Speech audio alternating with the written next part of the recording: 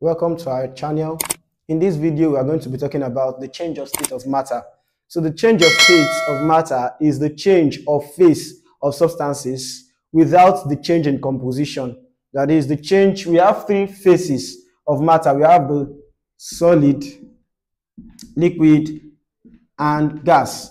So the change of this phase of a substance from a phase to another, that is, the substance might be solid, then we are going to change it to liquid or gas, or it might be liquid before, then we change it to either solid or gas. So the change of the phase of a substance from one phase to another without the change of the composition is the change of state of that substance. And as I said earlier, I said we have three phases. We have the solid phase, the liquid, and the gaseous phase. So that now the change of a substance from solid to liquid, is known as the melting. So, and take for example your ice. So it is solid, then when we change it to liquid, we say that it has melt. So that is melting. Then from liquid back to solid is known as freezing, or we call it solidification, right? And from liquid to gas, is known as vaporization. Then from solid to gas is known as sublimation. Then from gas to liquid is condensation. Right? So these are the main change of states of matter. So let's pick the first one, melting. Melting is a change of state in which a substance will change from solid to liquid. I said melting is a change of state from solid to liquid. And this will occur due to increase in heat energy. So there should be increase in heat energy. That is what brings about from the change from solid to liquid. And examples of substance that change from solid to liquid, you have your eyes. Your eyes will change from solid to liquid when heat is applied. All right, so moving on to solidification. So solidification, also known as solidification, which is also known as freezing, is a change of matter from liquid to solid. The change of matter from liquid to solid. All right, so that is, for example, you have your water and there is change. And this is due to drop in heat energy, drop in temperature actually. So when there is drop in temperature, your substance will change from liquid to solid. And that is why our water will turn to ice. So that is from liquid to solid, which is known as freezing or solidification. All right. So moving on to the next one, boiling. Boiling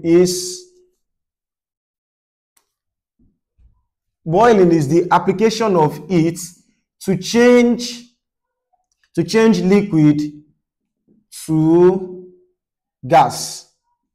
So it is the application of heat to change liquid to gas. All right, and you should know all substances have their boiling points. All right, for example, water boils, it changes from liquid to solid at 100 degrees Celsius. And also substances will have their melting point, and the melting point of water is 0 degrees Celsius.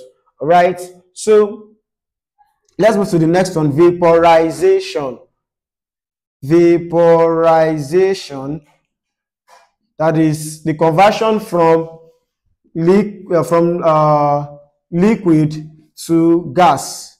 But this is a slow conversion. But boiling is the application of heat.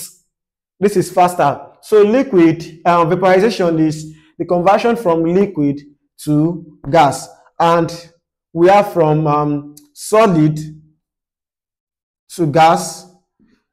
That is known as from solid to gas. That is sublimation. Sublimation is the conversion of a substance from solid to gas. And take for example iodine at room temperature.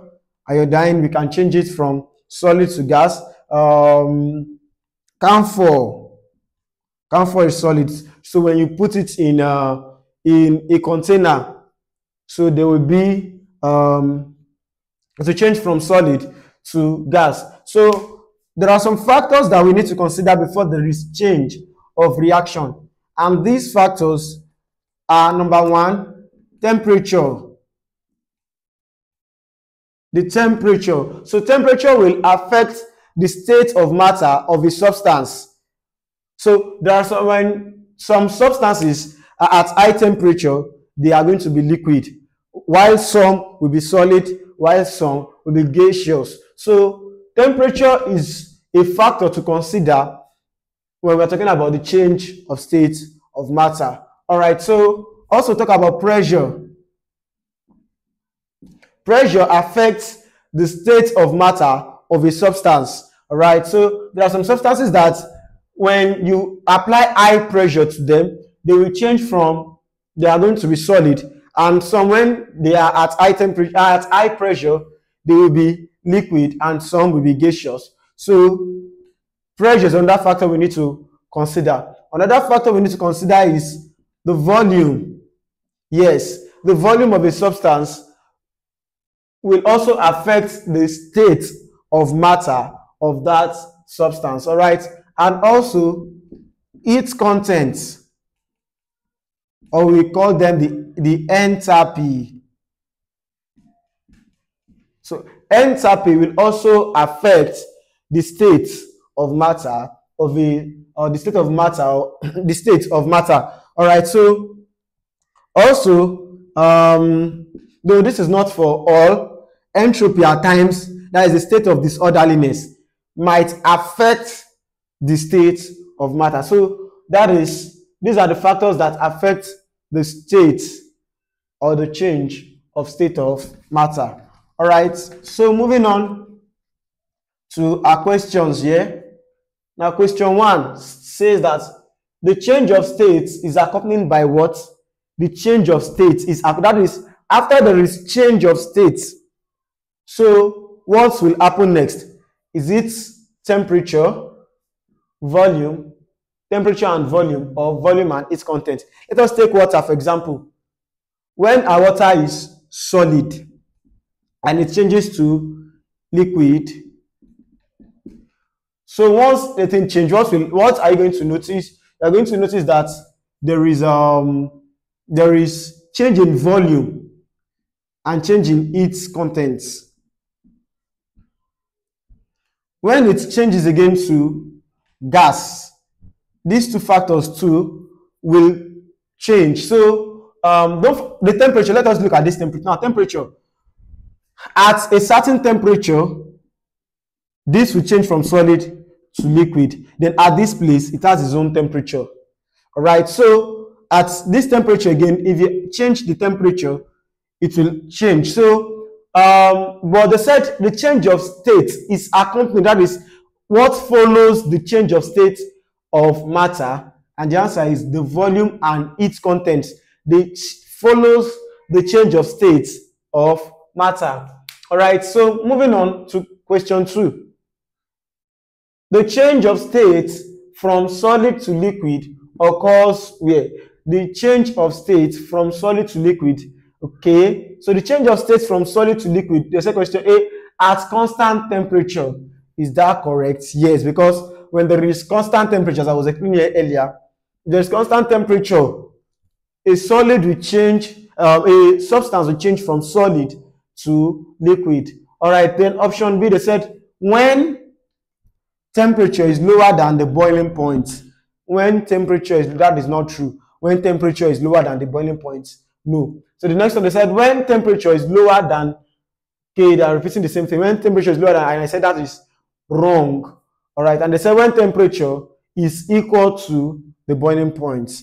Is that no? When temperature is equal to the boiling point, that does not affect the change of state. When, for example, when you have maybe 100 degrees Celsius, the boiling point of water is 100 degrees Celsius. All right. So if the temperature is now 100 degrees Celsius, that does not affect the change of state of matter. So what will affect the change is if there is constant temperature. So the answer is A. So the change of state from solid to liquid occurs at constant temperature. All right. So don't forget, we talked about the change of state of matter, and I said the basic change of state of matter include melting, freezing, condensation, vaporization, and sublimation. And I said when a substance change from solid to liquid, that is melting.